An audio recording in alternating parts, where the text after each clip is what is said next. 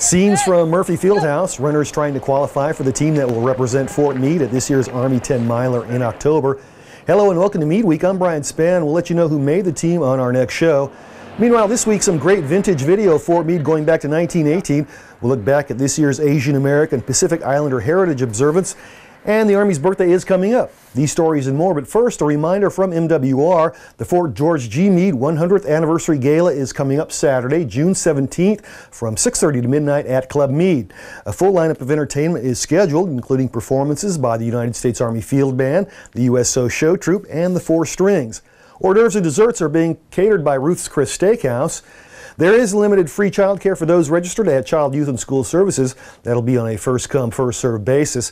Tickets are available at Club Meade or online at www.meade.armymwr.com. All proceeds benefit the Fort Meade community. We'll have full coverage of the event on our next show. Meanwhile, the gala is celebrating Fort Meade's 100th year. Fort Meade, then Camp Meade, was authorized by an act of Congress in May 1917. It was built to train troops preparing to go to war in Central Europe.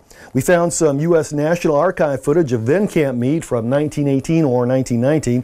In this video, weapons training, soldiers rolling up packs and doing drills. More than 400,000 soldiers passed through Camp Meade on their way to Europe. The Camp Meade location was chosen in part because of its proximity to railroad lines and ports. Here, 1,000 newly trained recruits board a ship bound for the war in Europe. We'll have more archived Fort Meade footage in the next Meade Week.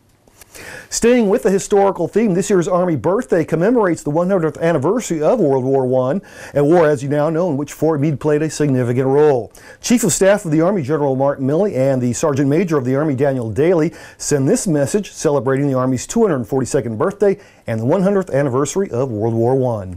Happy birthday, America's Army. I'm here with Sergeant Major of the Army, Dan Daly, and we're honored to lead our Army as we celebrate our 242nd birthday on 14 June. As we pause to look back on our long and storied history, we pay special tribute to the World War I soldier. America entered the Great War 100 years ago and built the foundation of the modern Army we serve in today.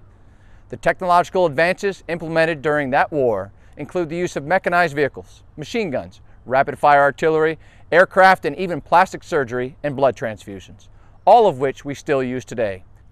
This year's theme for our birthday is Over There, a celebration of the World War I soldier. And that expresses our appreciation for the more than 4 million Americans who served in the uniform of the United States Army during the Great War. As we celebrate the World War I soldier, we do so knowing that more than 185,000 soldiers today are committed around the world in 140 countries.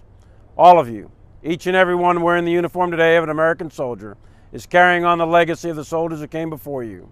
You truly are helping make the world a safer place today, and both Sergeant Major and I thank you for your service. Happy birthday, U.S. Army. Army strong. Locally, Fort Meade's observance of the Army birthday begins with its annual breakfast. It's coming up June 14th. That's Wednesday at 7 o'clock at the Burba Lake Cottage. Maryland Congressman John Sarbanes is expected to be the guest speaker. For ticket information, you can call 410-905-6393. Finally, this week we take a look back at this year's Asian American Pacific Islander Heritage Month observance. This year's guest speaker was Jennifer A. Lee, a journalist, film producer, and president of the Plimpton Literary Studio. She's written extensively on the spread of Chinese food throughout the world, and her passion was on display. I realized after deep reflection that it's really a story kind of about my own identity in America, right? And part of it is like General Tso's chicken. So General Tso's chicken, it looks exotic, but it's actually indigenous to the United States, right? It's not a dish that is really recognized in China. Americans love it. It's sort of in some ways as American and more American than apple pie, given how frequently one might eat General Tso's chicken. And in a way, that's sort of just like, me. Like, you look at me and I kind of look foreign or exotic. And, which can be useful if you don't want to talk to people. You're like, oh, no, speak English. But if you were to literally close your eyes and just listen to his entire speech, you would have no doubt that the person who is giving it is from America. And so in that way, I am a version of General Tso's chicken. And that's Meade Week for this week. I'm Brian Spann. For everyone at Meade TV and the Fort Meade Public Affairs Office, have a great weekend and a great Meade Week.